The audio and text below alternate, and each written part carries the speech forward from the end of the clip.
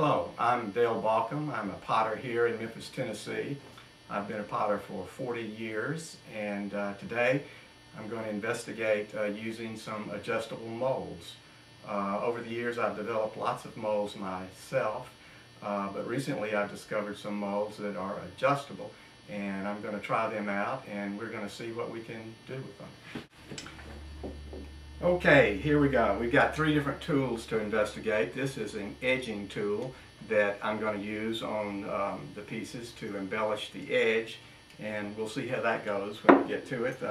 It has interchangeable wheels to make various impressions on the piece. Now the molds. There are two here and they are just marvelous. They are completely adjustable, so you can make a rectangle or you can adjust it otherwise to make a square. For the purpose of this demonstration, I believe I'm going to make a rectangle. And the other mold